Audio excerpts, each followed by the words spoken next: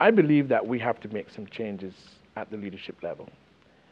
I am not satisfied that we're on the same page.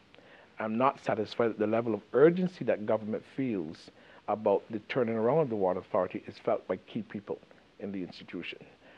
And I think that the public should expect that in very short dispatch there will be some major changes at the leadership level of the Barbados Water Authority. We just asked for 60% rate hike. Very few customers have called and complained about that.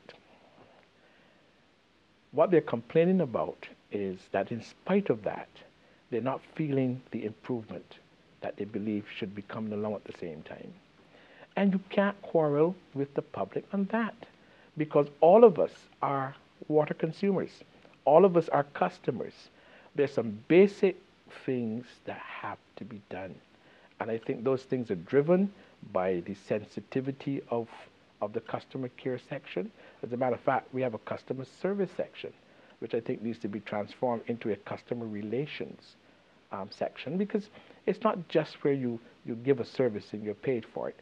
It is about building sustainable relationships with your customers.